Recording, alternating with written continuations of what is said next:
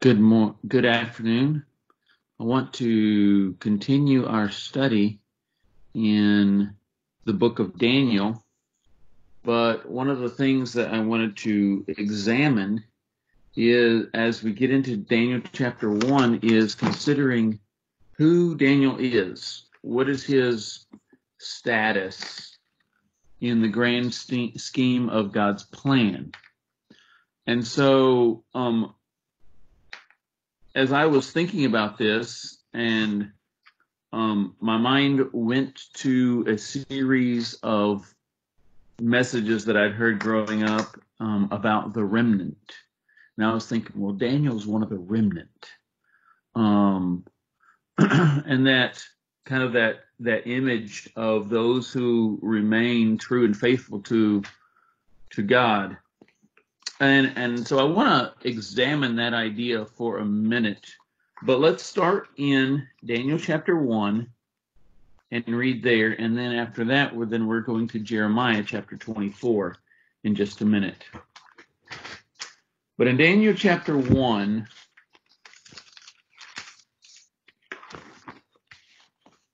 it says here, in the third year of the reign of Jehoiakim, king of Judah, came Nebuchadnezzar, king of Babylon, into Jerusalem and besieged it.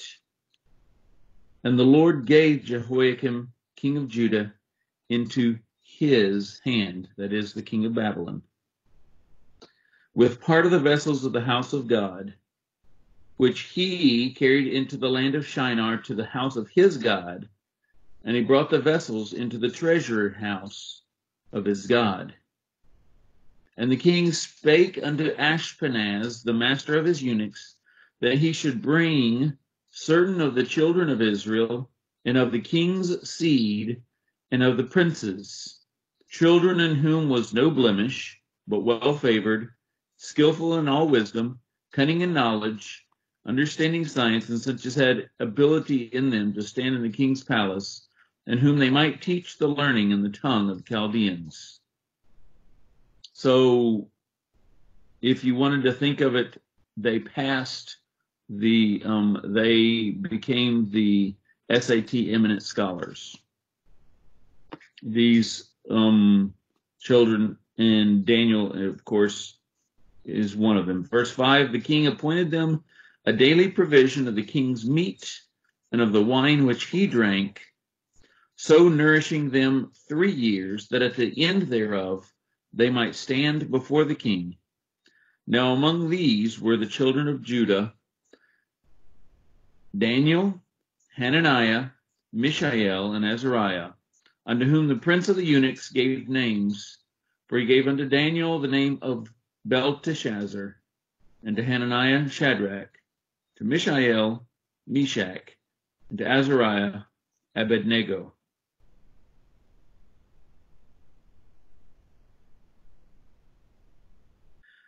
But Daniel purposed in his heart that he would not defile himself with a portion of the king's meat, nor with the wine which he drank. Therefore he requested of the prince of the eunuchs that he might not defile himself. Now God had brought Daniel into favor and tender love with the prince of the eunuchs. And the prince of the eunuchs said unto Daniel, I fear my lord the king, who hath appointed your meat and your drink. For why should he see your faces worse liking than the children which are of your sort? Then shall ye make me endanger my head to the king. We'll stop there. So Daniel is from a particular category of people, particularly the elite, intellectually, socially, being of the king's, a descendant of the princes of Judah, and smart, evidently, able to learn languages, science, and everything. If we think of the ancient standard of education, after the Egyptians, of which Moses had learned, the second standard was the Babylonians. And they were quite a debt, particularly in astronomy, astrology, and other sciences. But astronomy is extremely important. And we'll see that astronomy actually plays a key role in Daniel's understanding of the scriptures later on. In other words, God's able to take whatever tools that we learn and apply them for his purposes in order to reveal himself to us.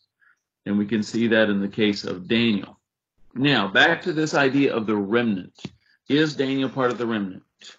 So,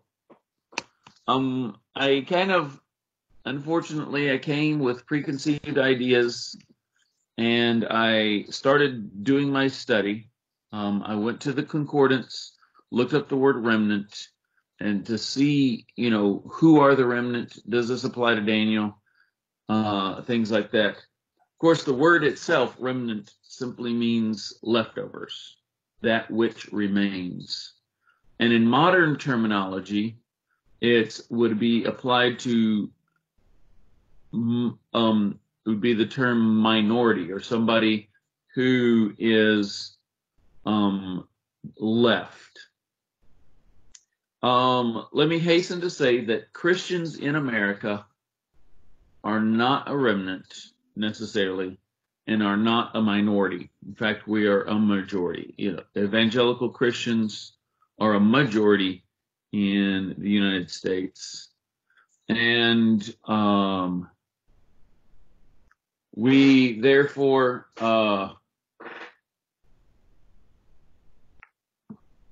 we need to keep that in mind as we go forward.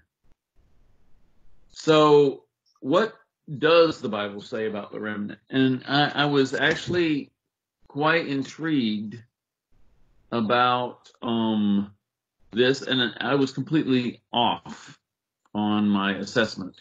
So first of all, 1 Kings, one of the key promises that we want to claim from the remnant is from 1 Kings chapter 19.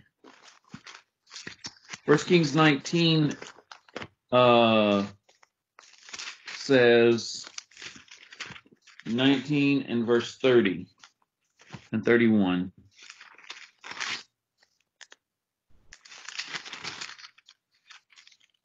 I apologize. 2 Kings.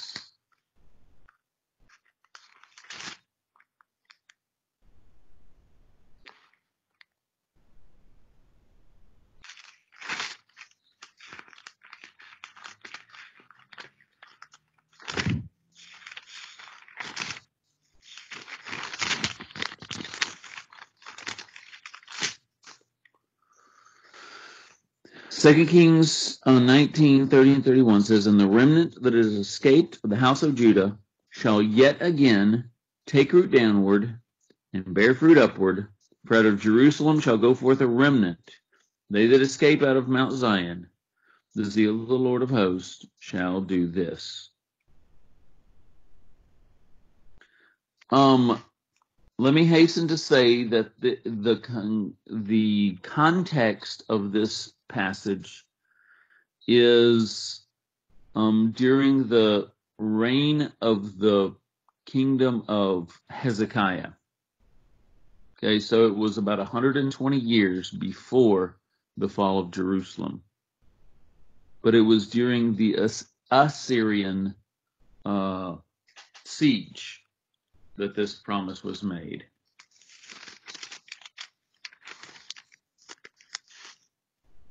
Okay, and then 1 Chronicles 30 is the parallel passage. It's kind of saying a similar thing.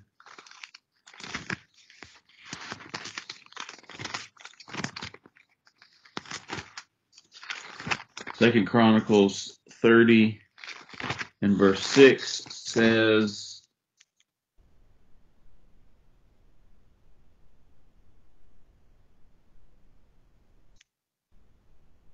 and this is after this. This is the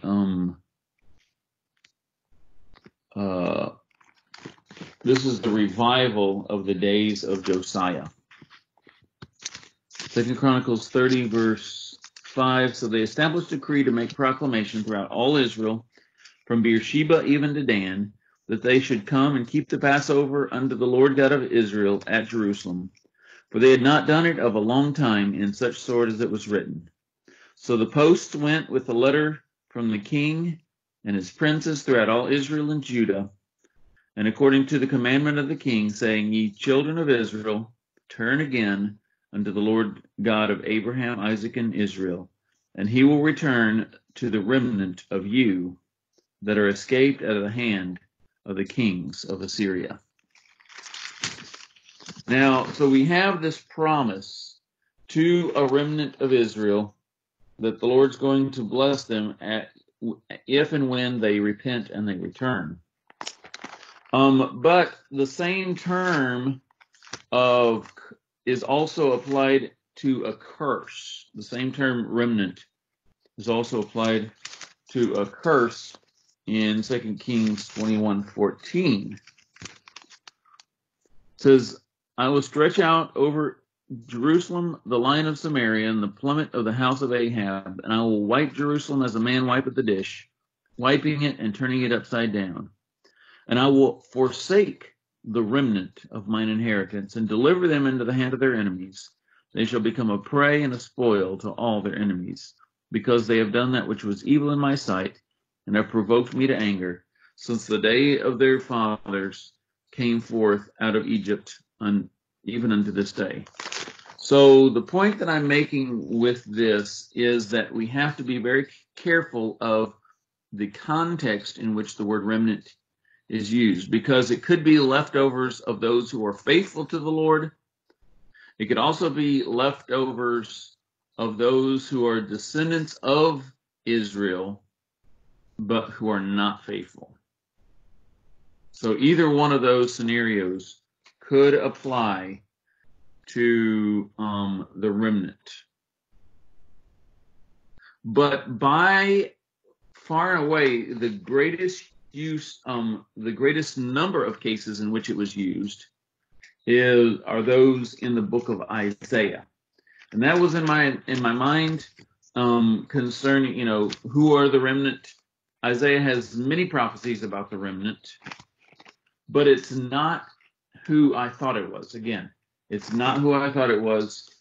We have to be very careful, and I confess this was my mistake.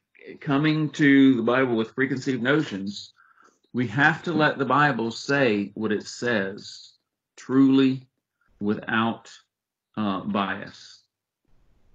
Isaiah 1:9, this is one of the particular verses that is quoted.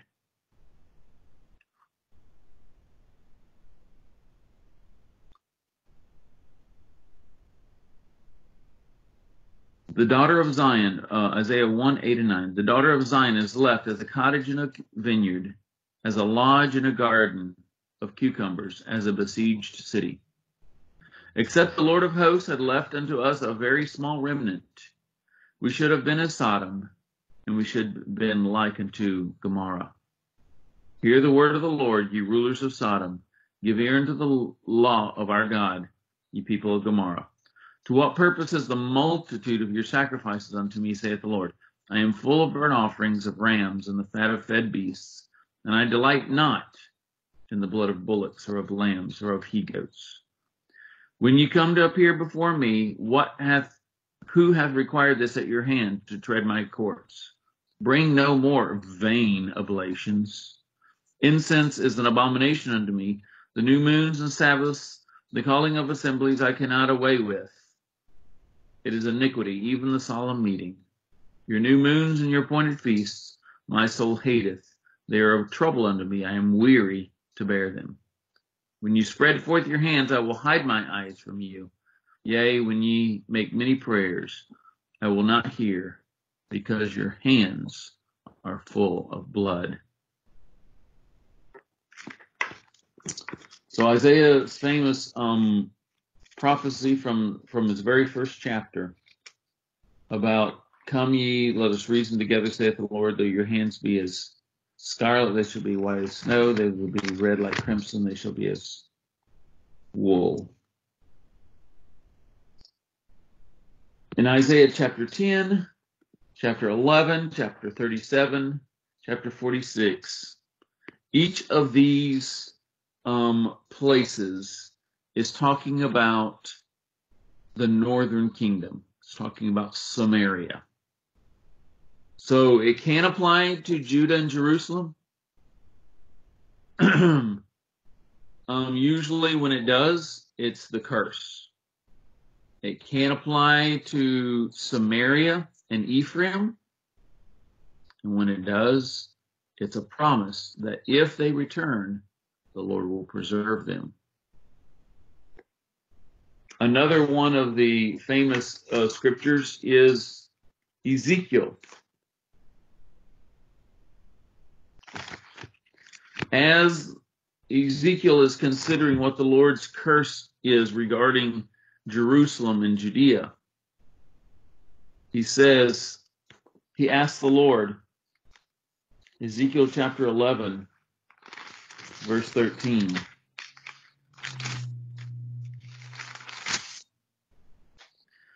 And it came to pass when I prophesied that Pelatiah, the son of Benaiah, died. So the Lord told him to prophesy against this false prophet. Ezekiel prophesied, and the false prophet fell dead in the meeting. That doesn't normally happen. It's fairly rare, yet it happened in this case. And so so Ezekiel cries out, then fell I down upon my face and cried with a loud voice and said, Ah, Lord God, wilt thou make a full end of the remnant of Israel? Wilt thou make a full end? In other words, if the Lord starts counting our failures and starts counting our trespasses, there's no one safe. There's no one who will make it. And then our last set of citations about the remnant is in the book of Ezra, where it says, whenever the captivity from Babylon returned under Cyrus the Persian, reestablished the kingdom there, not the kingdom, but a faction there in Israel, and then started putting their minds towards possibly rebuilding the temple. There was a group from Samaria. They were called the Remnant of Israel that came and wanted to be part of this new republic, new province. And so they were the remnant of Israel, of the northern kingdom. So, in other words, my point in all this is that the picture of the remnant is much more complex than I thought it was at first. And it doesn't necessarily apply to Daniel, even though I thought it did. The other places, whenever it's mentioned in Jeremiah, it's again referring to the cursed ones. And so this brings us to our passage in Jeremiah chapter 24. Jeremiah chapter 24, because this is a parallel, a correlate of what was happening in the third year of Jeconiah. Well, actually, it's later, looking back at that. But the Lord is giving clarity. So the Lord is building this metaphor for Jeremiah to help him understand what is the situation of the children of Israel. This is a short chapter. We should get right through it. All right. The Lord showed me, and behold, 2 baskets of figs were set before the temple of the Lord. After that, Nebuchadnezzar, king of Babylon, had carried away captive Jeconiah, the son of Jehoiakim, king of Judah, the princes of Judah, with the carpenters and smiths from Jerusalem, and had brought them to Babylon. So, parallel to Daniel chapter 1 is this Jeremiah chapter 24, right? As soon as this group got to Babylon, they were en route. They were being separated out. The king, Jeconiah, was captive. His queen, his princes, others of the royal seat, including Daniel, Azariah, Mishael, and Hananiah. God gave Jeremiah insight into what he was doing. And he gave him this vision. And I bring this back up again because this metaphor of the good figs and the bad figs, is, first of all, such a powerful metaphor. But I'm constantly thinking about it in deciphering the historical events that were taking place there. Brother Johnny, preached on it a week ago in Jeremiah chapter 29 about the letter that Jeremiah sent to the people there in Babylon. Said, build, plant gardens, build houses, and give your children in marriage in order that you might increase and not decrease. One basket had very good figs, even like the figs that are first ripe. And you see here in our illustration. The other basket had very naughty figs, which could not be eaten, they were so bad. Then said the Lord unto me, What seest thou, Jeremiah? Now the Lord had showed Jeremiah many pictorial visions, just like he showed Peter the sheet coming down out of heaven there in the book of Acts. All through the book of Jeremiah, Jeremiah had been shown pictorial visions, and this is one of the most prominent, or to me, my mind, most pervasive metaphor. What seest thou, Jeremiah? And I said, figs, the good figs, very good, and the evil, very evil, that cannot be eaten, they are so evil. Again, the word of the Lord came to me, saying, Thus saith the Lord, the God of Israel, like these good figs, so will I acknowledge them that are carried away captive of Judah, whom I have sent out of this place into the land of Chaldeans for their good. Like these good figs, that's how I acknowledge. Now, this word acknowledge is so powerful. This is the relationship. This is the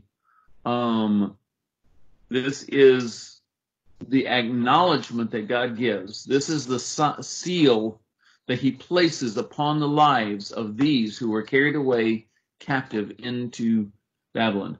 We even see that later that the king Jeconiah himself repented in his chains in prison, and his relationship with the Lord was reestablished.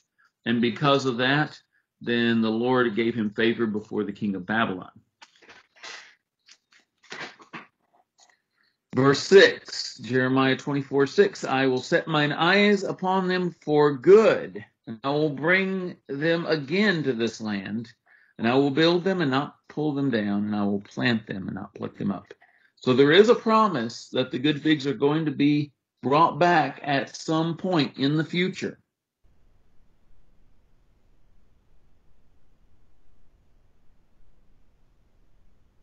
This is the best part right here, verse 7. And I will give them an heart to know me, that I am the Lord, and they shall be my people, and I will be their God, for they shall return unto me with their whole heart. So the Lord actually brought them back to himself through the process, through the crucible of this captivity. It wasn't to destroy them. It was to separate them from the policy, the politics, the kingdom of Israel and the way it was trending. But it was to preserve them, their soul. And we see the effect that it had on Daniel and the 3 Hebrew children, right? They purposed in their heart not to defile themselves. The Lord put in their heart to seek him in whatever way they could. And let me point out that in Daniel's experiment, he wasn't trying to influence Babylon to change. Babylon was what it was. It was Babylon. It was the foreign kingdom. He wasn't, his purpose wasn't to change society. His purpose was to maintain himself pure before God. And we can't do that in our own strength. It is only, as he says here, as the Lord gives us a heart. He fills us with a conviction. He gives us his Holy Spirit. He, that resurrection power that empowered Christ to raise from the dead is the same power that is acknowledged for us, that we might know him. And then look what it says about the evil figs. And as the evil figs which cannot be eaten, they are so evil. Surely thus saith the Lord, so will I give Zedekiah, the king of Judah, and his princes, and the residue, or the remnant, if you want to use that word, of Jerusalem that remain in this land, of them that dwell in the land of Egypt. So Zedekiah was an uncle of Jeconiah that was carried away into captivity. He was a son of Josiah. But we notice that his name does not enter into the genealogy of Jesus, whereas Jehoiakim and Jeconiah does. And the reason is he was a bad king. He was a vassal king under under Nebuchadnezzar. Nebuchadnezzar set him up as a vassal king in Jerusalem as long as he was true. But of course he rebelled after 11 years and brought the second wave of captivity on the city of Jerusalem. He would not acknowledge the plan that God had going on in Israel, that God was cleaning house. He said, no, we're going to stand alone. We're going to make it on our own. We're not going to submit to Nebuchadnezzar. We're going to go down to Egypt to get help in standing against Nebuchadnezzar and rebelling against Nebuchadnezzar. And of course, they were defeated. So in another picture, these 2 baskets of figs ended up being pretty much the definition of Jeremiah's ministry. After the book of Lamentations was written, after the first fall of Jerusalem, I'm sorry, I'm mistaken about that. The Lamentations was written after the second fall of Jerusalem. But even after that, Jeremiah's ministry was not fulfilled. He continued on among the dregs of society there in Jerusalem, carrying out his ministry, and actually he was held as a hostage there. He was dragged. And so that's the whole story we have from Jeremiah 40 on, about how he was dragged to Egypt with the rest of them. The whole time preaching that they couldn't succeed, that this was a fool's errand, that it was a suicide mission, and yet not only did they go contrary to his preaching, but they dragged him with them as a hostage. And so Jeremiah 40 to 44 is that whole Jeremiah being right in the middle of the basket or bag of pigs. And verse 9 says in Jeremiah 24, and I will deliver them to be removed into all the kingdoms of the earth for their hurt, to be a reproach and a proverb, a taunt and a curse in all places whither I shall drive them. And I will send the sword and famine and the pestilence among them, till they be consumed from off the land that I gave unto them and to their fathers.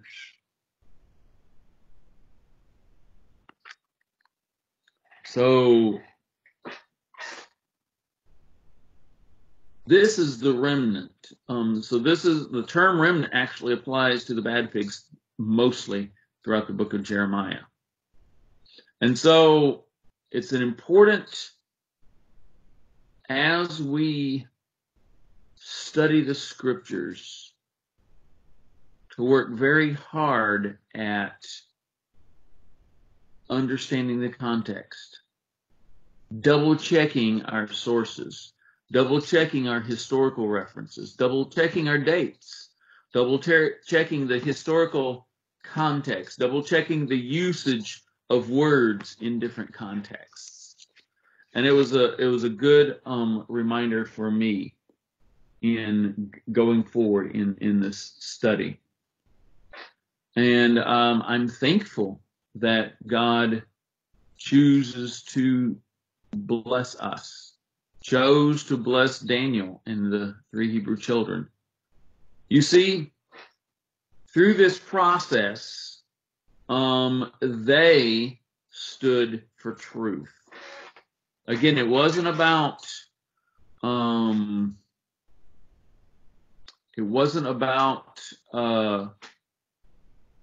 their existence. The existence of the remnant did not guarantee the preservation of the kingdom of Israel, unfortunately. And that was one of the points, that if there's a remnant in Israel, that God won't destroy the city. But unfortunately, that's not the case. That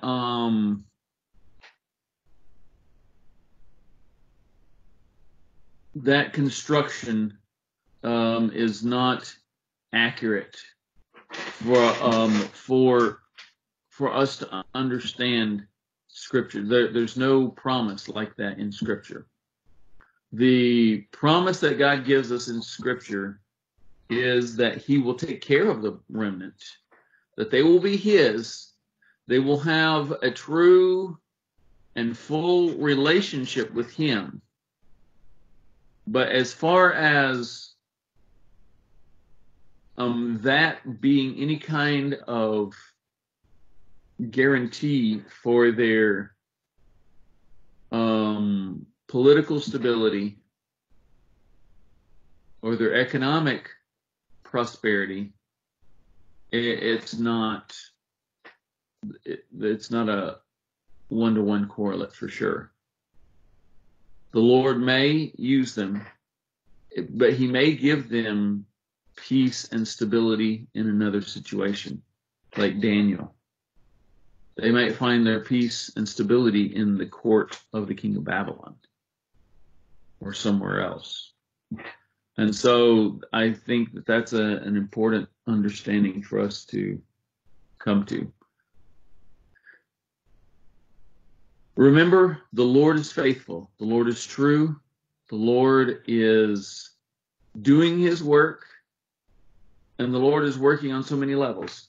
The thing that surprised me the most was the promises that He gave to the remnant, and those that were focused on the remnant were for the remnant of Israel. God was giving a special set of promises to the remnant of the northern kingdom. God was working with them, bringing them back, reincorporating them. And if we had time to get over to some of the future prophecies, the prophecy in Zechariah, for example, I would love at some point in the future to get to the book of Zechariah. There's a whole set of prophecies there that are extremely important. But in that prophecy, he has the prophecy of the remelding, the rewelding of the two kingdoms back into a single kingdom. And that prophecy is true. And so whenever we think of Samaria, when we think of God's plan and purpose with the Samaritans, that's what we're thinking of. We're thinking of God's treatment of the remnant, or the promises to the remnant, specifically being applied to the Samaritans. And so when we get to the New Testament, under the covenant of Messiah, there in Acts chapter 2, the Samaritans are included in the mission, right? Go ye therefore, Jerusalem, Judea, Samaria, and unto the ends of the world. And so God is working through his people to reincorporate Samaria into his people. And it was many of these, particularly the Pharisees, that remained in the city of Jerusalem, that were completely against God's work among the Samaritans. So the final point is, God is involved in so many projects, on so many levels, with so many groups. Let's not miss what he has us to do in that regard. Let's not miss the mission that he has called us to, no matter what our status is. Let's not miss the mission. The Lord add his blessing to his word.